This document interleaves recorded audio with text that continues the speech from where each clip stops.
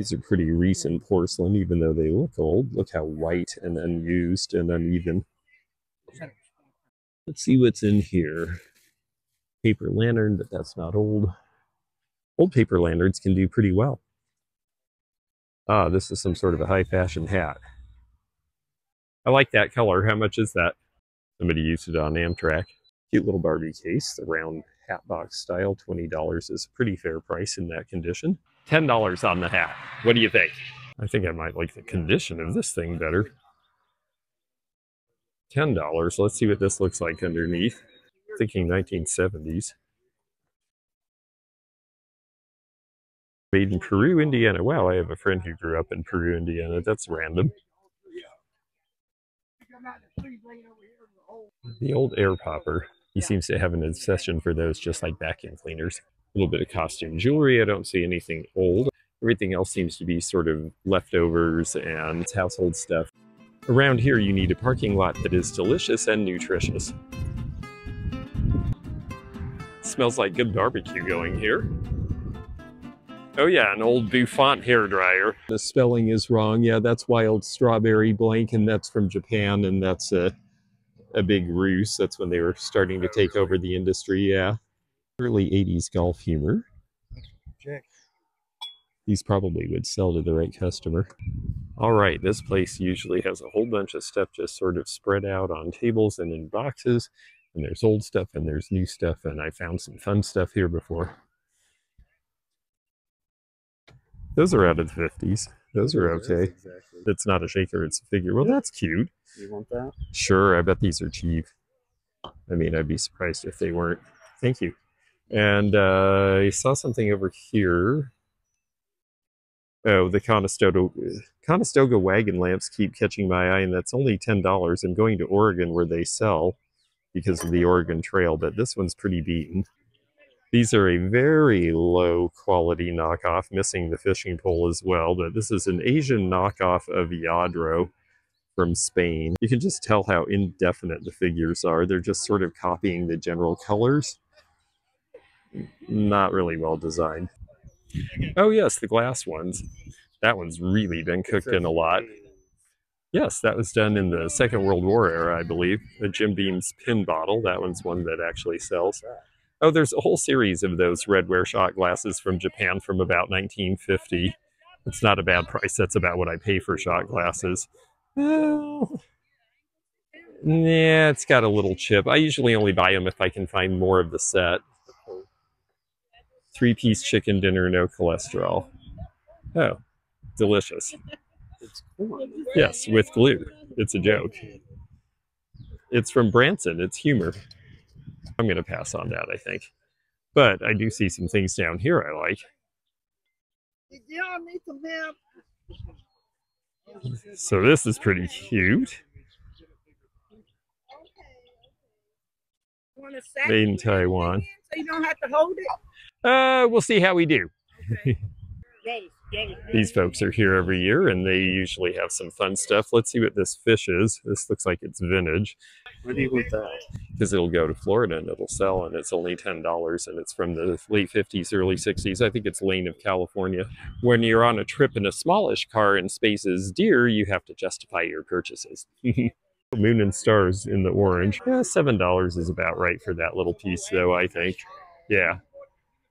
The ship piece here would have had a lamp in it originally. More iris and herringbone. You sure see that here. Ponies. This is cute with the ladies' kerchiefs, all three of them for $5 with the embroidery done for you. And this is $5 for this grouping as well. As a reseller, I like to get them cheaper, but I think there's money in those. The vases are Royal Copley, and the item on the right, apparently somebody's taking a break. All right, there's the Afghan, or an Afghan. We're going to take a look. Definitely very 70s colors, but really kind of pleasing too. Yeah, it's a little different design. $5 a piece. Okay, thank you. Yeah, they're a little on the small side. $5 seems like a fine price, though. I mean, it's a different kind. You don't see this. Well, the crocheting is a different pattern than we're used to. We can dub it in. 1890s chest of drawers there. Missing its mirror, but you could take the harp off. Okay, no snags.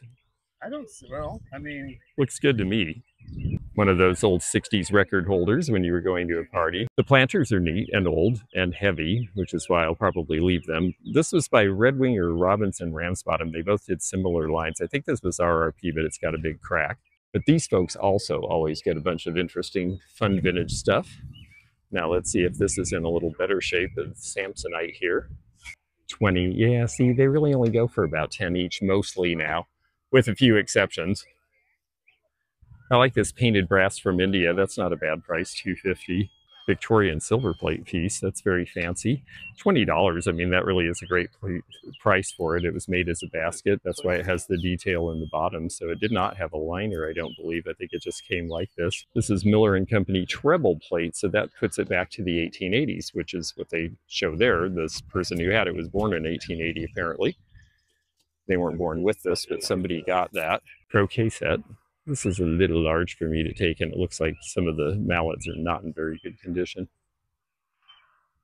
I do like the train case, though.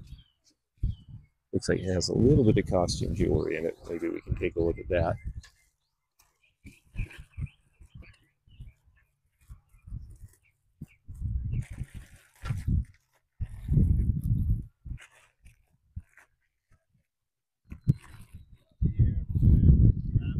Oh, I don't blame you.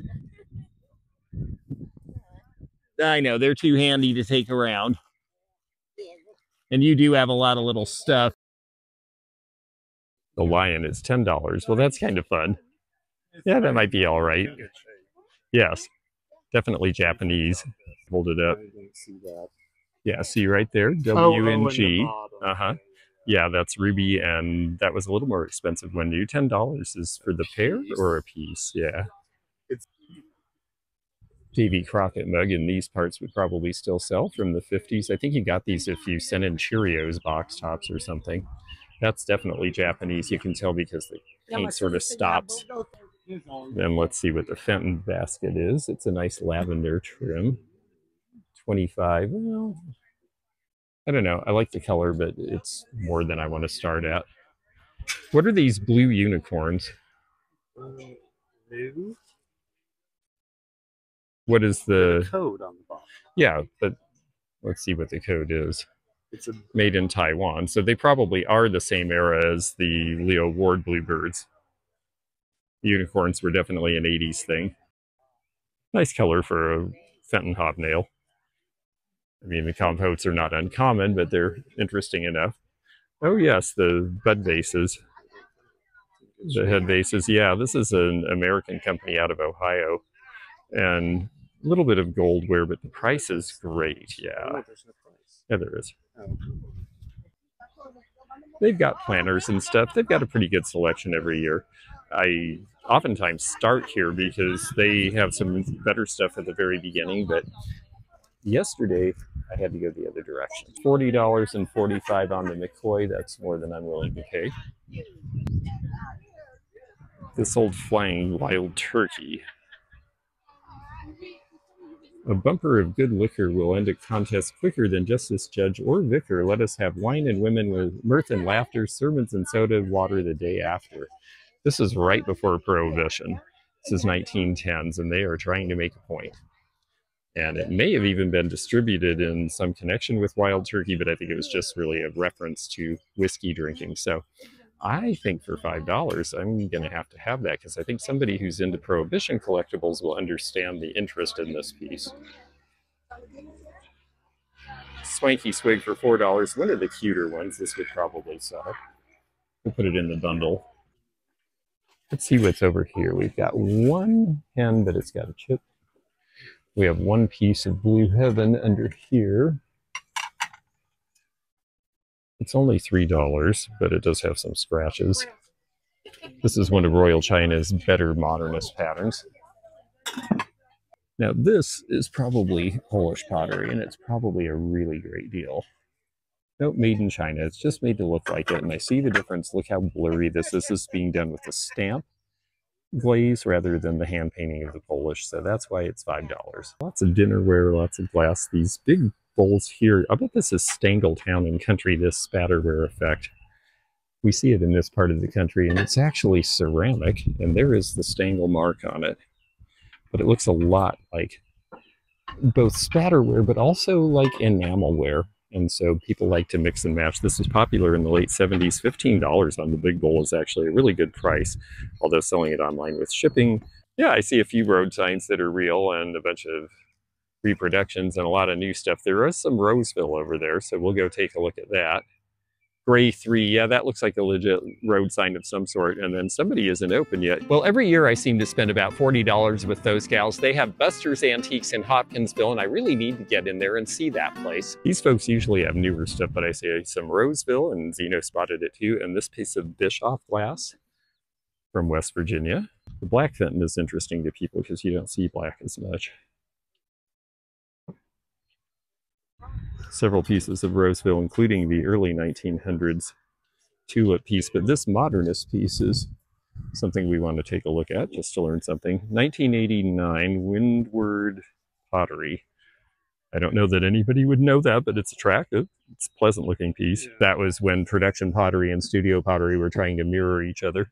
I finally did replace the ball on the lightning rod and sold it, but it is sometimes good to have one of these aside. It's got a little chip, but the fact that it's complete and the fact that it has the stars makes it a little more interesting in the blue Delphite color, 1890s. So they definitely have more old stuff than they have in the past in this particular booth, and that's good to see because we haven't been finding as much. That looks like it's homemade. Nope. Oh yeah, it is, but it came from... Ah. Yep, that's Roseville too. I always like the double candle holders. They're just, or bud bases. Now this guy had some of this at Greenville, the big flea market. This is a cool blackberry brandy bottle. I think you could make money on this for sure. It's only $25 and it's a big tavern size for show. It's not all cracked up. Yeah, they have just the normal crazing, but they're actually in good shape. Royal Copley, they made a whole lot of those, but people like them still. I mean, the Ivy's a popular pattern. This is a nice McCoy, but it's got to skip it. It's a bad spot. West German, yes. 1970s, very flower powered. They weren't as careful as the Italians with the glaze, but it does have the look. Well, it wasn't the top of the market when it was new. Neither was McCoy, but people love that now. Shiny glazes, real evenness. You can tell these are, and sort of fakely obscured details. These are newer. Mm-hmm. Yes, the shiny frog relaxing in the whatever that is. It's like a hot tub plant for frogs. It's a lotus. It's a lotus, yes. But he seems to be soaking under it. They're not. Yeah. Ooh. Easy. Why would they be tied together? No. No. They're recent. This is Czech amphora from about 1930. Indian head vase. Made in Japan, 1930s, but we asked for our first price and it was astronomical, so I think we're done here. Now, when you have a $20 planter and your price is $65, that tells me that you're not really here to sell. That's why I said I was going to take one piece. I do this a lot of times when they don't have prices on things. You take one piece that you definitely know and have sold recently and ask them the price, and then you can kind of judge the rest of their pricing from that. And his was, well, he's going to take it home pricing. Well, the kids all got something, a fishing pole, a bait can, an oiler, a doll. I was never that small. Well, no. No, you would have bent that in half as an infant, I'm sure, but it is your era. I like the croquet set. 45 isn't bad. This one at least is in reasonable condition all the way through. Stangle pieces for $8.50 and $10. I mean, their prices are really very reasonable, and it's cute the way they have it all displayed. Does that go with that? Oh, no, that's a glass bottom. No, that would have had a ceramic piece. This is 1930s and that is 1960s. If you have your wagon, you can take home anything that you can find. We are definitely in Amish country here. We're going to try to be respectful and not show them. And we're going to look at the cool stuff that they have. And there's other sellers here as well. Buggy seat for $50. That is old enough. Yeah, I know it's too big, but I like it. Oh yeah, they get broken pretty easily. $10, it's cute. You can take one panel and just mount it as a decoration on a wall. A lot of people do that now. I don't think that comports with current child safety regulations. This table is actually a nice sort of rectilinear style from the late 70s. I like the parquetry just fine. And, you know, it's actually in good shape. It's clean, late 70s, early 80s.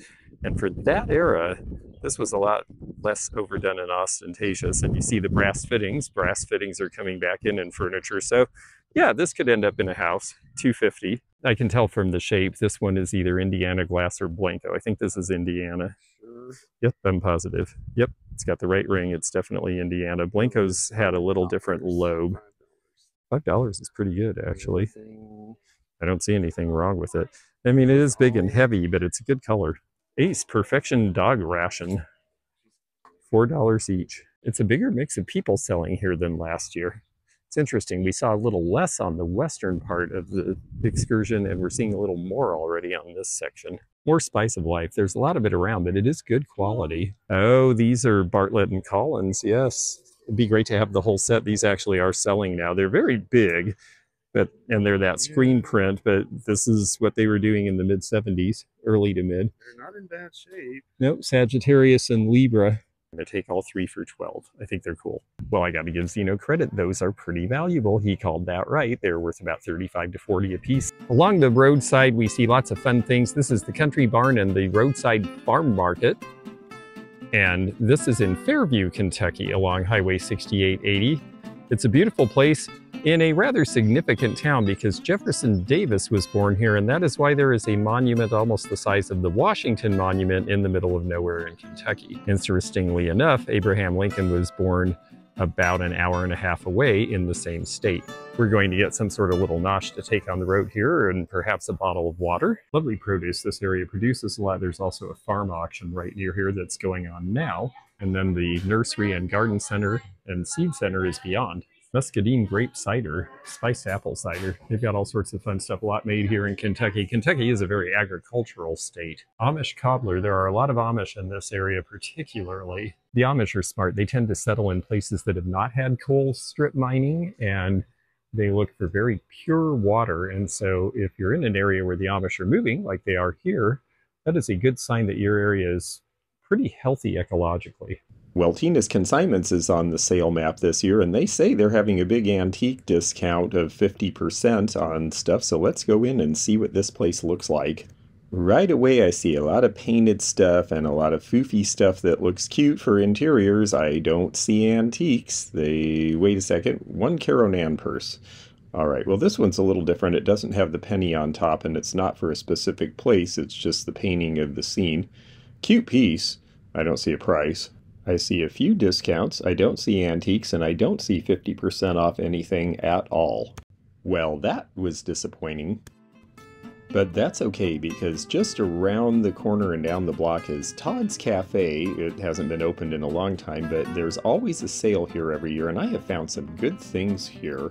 They put the furniture overflow and the prints and things at the cafe in this part, and then there's a house with a bunch of stuff and more dealers around the corner, so this is a fun place to stop. Oh my, yes, I guess they'll get clean. C. Don Enser was a Louisville artist who did a large series of prints based on still lifes of vintage things and things you would find in farmsteads in Kentucky. He did this back in the 1970s. Grandstaff is another one known in this area for this, and these can sell for as much as $75 to $100. And here is the house. This is where last year I found a great Salterini patio table for $40, and I love these 1930s chrome pieces with the cherry Bakelite handles. I really wish the handle wasn't broken on the cocktail shaker, because that's the best piece. These percolators, with the red handles, they will sell if they have the cord, so let's take a look. And a little water, a little condensation, no cord, darn. You could probably find one at a thrift store, but I just don't have time to go looking for that, so it'll have to stay. Too bad. The cream and green enamelware definitely outsells the red and white these days. Let's see what else they have down here. You never know with this place. I think they just store up stuff all year long and then have this sale every year. These are cool. They are not old enough for me to buy, though. Let's see what we have down this aisle. Oh yes, an old gas iron. Yeah, that's a little gas container and hookup in the back there. 1920s, back when people didn't all have electricity yet. Even in the early 70s, Japan was still making inexplicable, strange souvenir items that were cheap. This woman is in a tub and it's an ashtray? I don't get that at all. Oh, I remember these 1970s art projects. We had to do this in school. We had to find a bottle, put a bunch of masking tape all over it, and then stain it to make it look old. I'm not sure what the purpose was, but it was fun. These people do get a lot of old and vintage things. I mean, there's a lot of those daisy glasses, right out of the 70s in the amber color. They sell better in the blue, but this does go. And then a bin of car parts, including some cool old 1930s chrome lamps. A whole bunch of tins, but, you know, they're all missing lids. These are 60s and 70s era. This stuff's pretty common, not worth a lot. And then there's the bubbler, as they call it in New England. I believe in Wisconsin they call it a bubbler as well. Everyone else calls them drinking fountains. Funnily enough, this is a bucket list item. I've always wanted to have one of these to sell, but it's a little too big for me to take today. Of all the china patterns, these are some of the hardest to sell, these Japanese with the floral edges. But the Liberty Blue, well, this sells because people recognize it from the 70s when you could get this in the grocery stores as a premium and then build a set for yourself. So these do sell. Ah, yes, the very happy bright yellow McCoy little jug for a washstand pitcher and bowl set. These were very common in the 1970s because it was a nostalgia throwback to earlier washstand pitchers and bowls, but now that they're out of style, it's kind of hard to sell. On the other hand, Zeno's right about this Royal Hager piece for only $2. Some nice looking trunks. You know, this year it seems like the better stuff they have is big and we're driving a little car.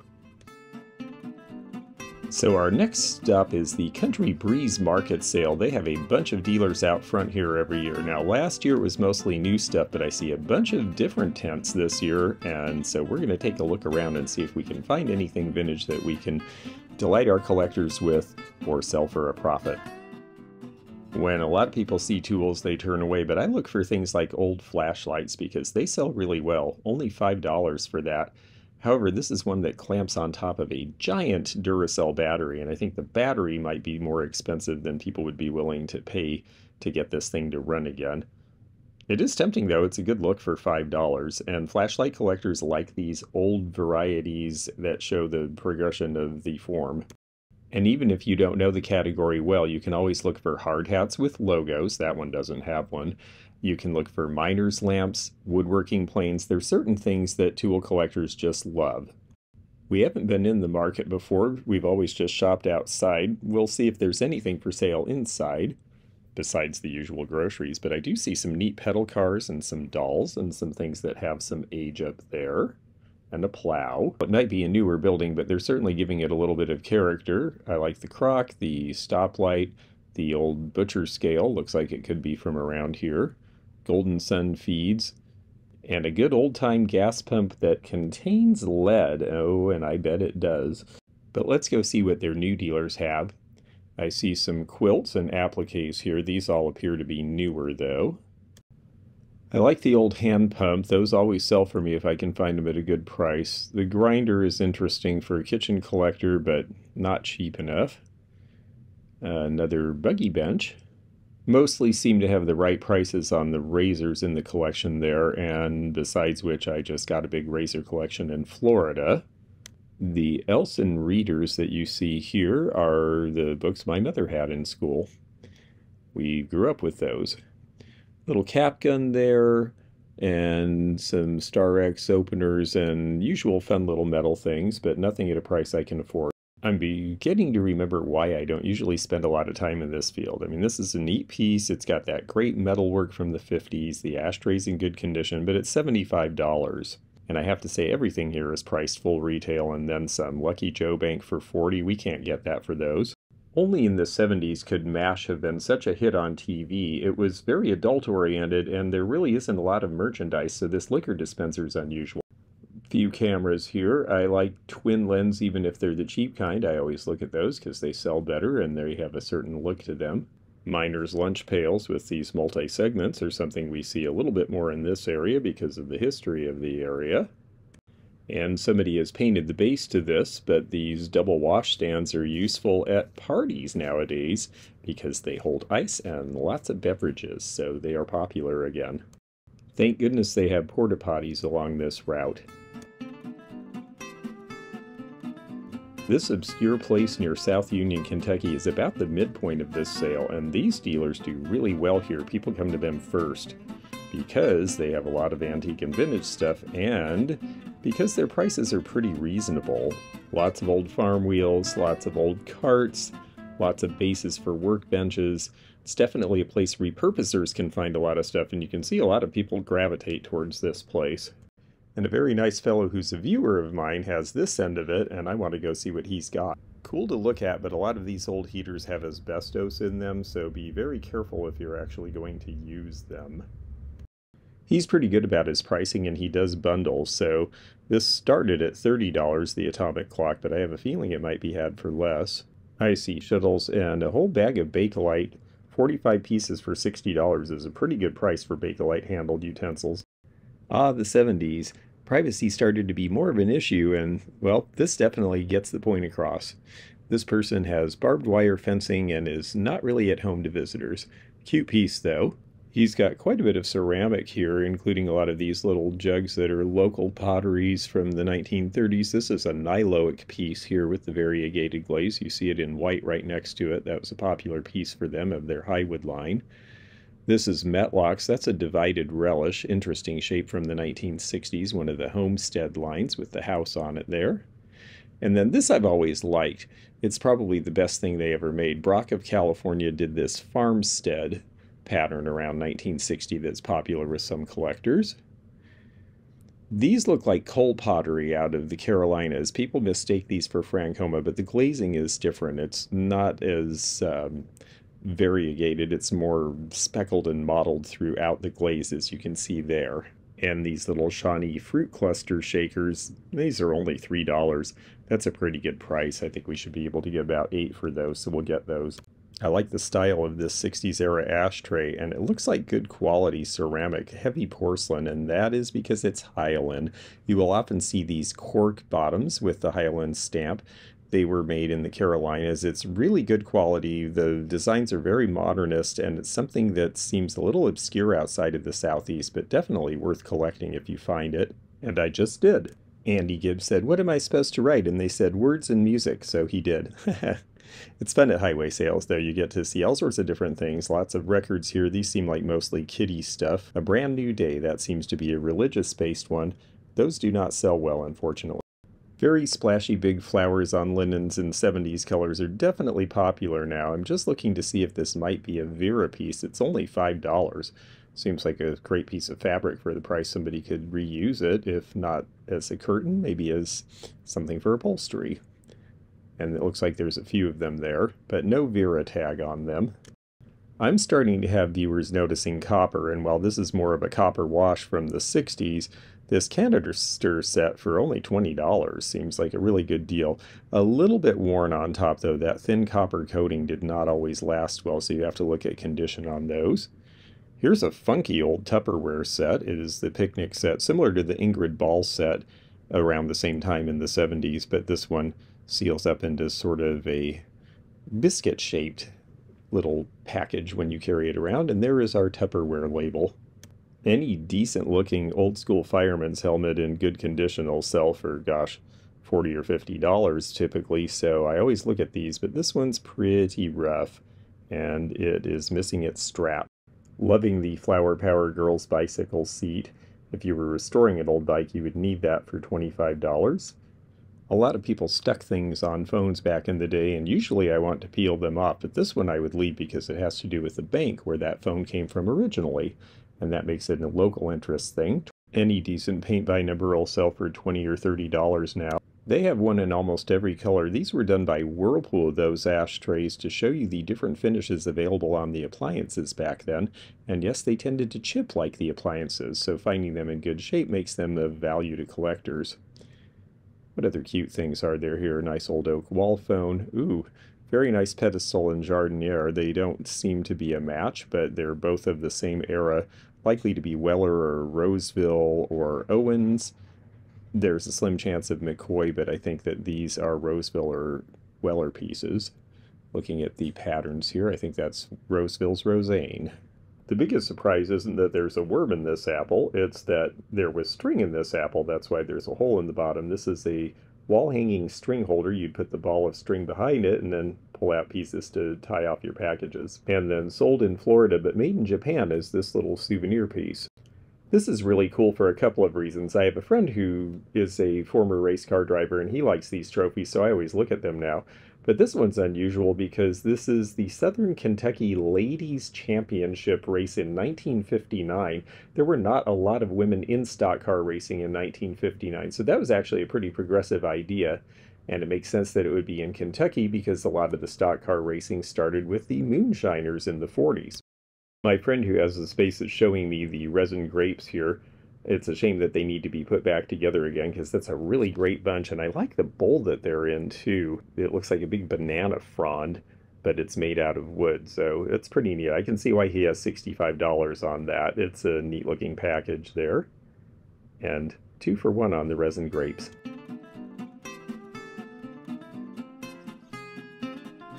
There's a big stretch of people who set up alongside the road in Glasgow in this big parking lot.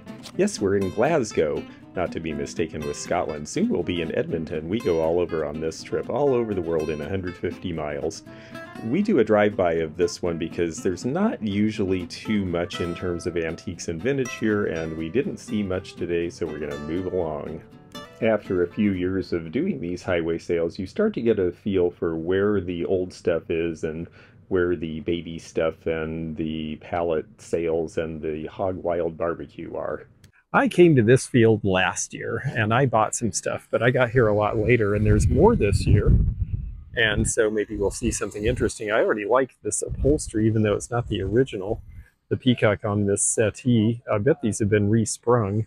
And that means at $50 and $25, they could really be worth redoing. I mean, those are just great prices. Imperial glass for $18. Is that Imperial? No, I think that's Indiana. Uranium glass furniture coasters for $2 each. I suppose those might be worth getting because somebody will use them as votive candle holders and like that they glow under the black light. The Westmoreland old quilt pedestal candy dish is only $3, so for a collector of milk glass, that'd be a great deal. And the Sultan hot plate right out of the 1970s, so you could serve a buffet and keep everything warm. They actually worked pretty well, $5. This guy's got some cool old stuff. Yeah. I remember you. Pocket tins and some bottles. A little bit of an enamel Shawnee corn set, that's nice. And the Viking piece in amber. Wish it was any other color, although their amber is not a bad color. It's a nice honey amber. $6, that's about the right price. 1974 and 75 when they were one of the best teams, attendance-wise, in the ABA. Early 80s, I think you could send off soup labels to Campbell's and get these. It doesn't look like it's in good shape. Conestoga Way, and you see a lot of these here. I wish I could find one that was in a little better condition. This one could probably clean. These definitely sell in Oregon. Big old McCoy cookie jar there. We're getting into the Kentucky karst country, so you notice the undulating hills and then sinkholes that fill with water. It's a lot like Florida here. 1930s butter dish and a couple of swanky swigs. We'll see what they have on those. I see cheap prices on most things, so these might be too. 40th anniversary. It's a beautiful red New Martinsville Janus pattern tray, done when this had turned into Viking glass in their ruby color around 1950. It's only $5, but you got to find someone who's going to have a 40th anniversary, and then it's only good once. Nice little opalescent cherry pattern, basic carnival glass bowl, but it's losing some of the iridescence, so we're going to leave that. These folks did have things to buy last year, and I got here really late when they were starting to cover up, so this year I'm going to get to see the whole thing. Slicing knife. I knew someone who used those to cut padding for upholstery. These are Depression era, only $4, very inexpensive. These are kind of cute. These frosted for $1 a piece, but I don't see a complete set. $12 on the set of Libby Gold Leaf. Tall tumblers, 1960 vintage. These are almost a zombie size, or iced tea. Douglas MacArthur, and it looks like he comes in a couple of different colors. This is Vernon Kilns from the Second World War era. Looks like they have several of these, $5 each. They used to go for about $15. I think they're down to about $10 now. French glass pink from the 70s. That's why it's a little more of a peachy color. Pink Depression cookie jar. Their prices are certainly right. Lots of these violin bottles given out by florists. They want $10 a piece. Someone just rolled up in a pretty hot, looks like a Ford turned into a Roadster in a great grape color. Now, to me, a Papasan chair, if you could get the padding in it, would be a very fun, comfortable 1970s thing to have in a house. They were very common growing up in Navy towns because a lot of these were made in the Philippines and imported to the U.S. $15. Great price to start with, but then you have to make a pad. Daisy and Dot by Marcrest. That's a big, heavy thing to ship, though. Yes, I like that I'm sticking to little stuff right now. If I'm not finding great things, then I want to find cheap things and keep them small so that they have good profit potential per item. If somebody had a lot of fun with an old Model A Ford named Mary Bell.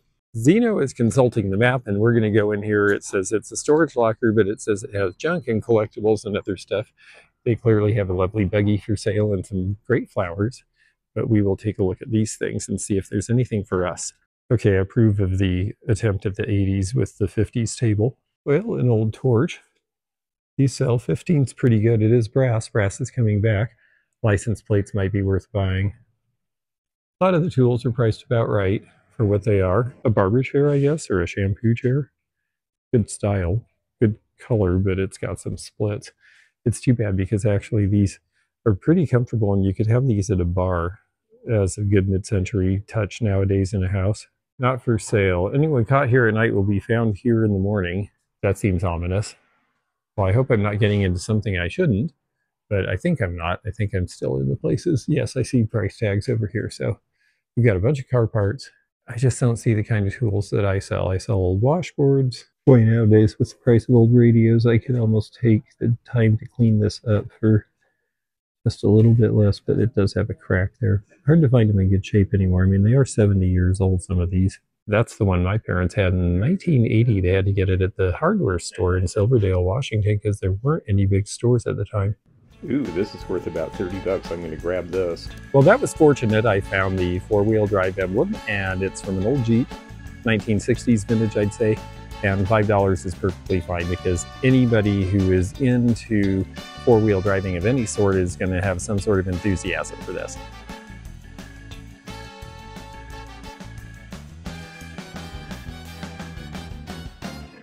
If you enjoyed this video, check out this one. Also, click thumbs up to like this video and check the description for information about our Patreon, our memberships. We've got a lot of different levels with different perks and bonus videos and early content. Also, please do check out our website, theantiquenomad.com, for appraisal help. And we'll see you again for more adventures in the antique and vintage community soon. Bye for now.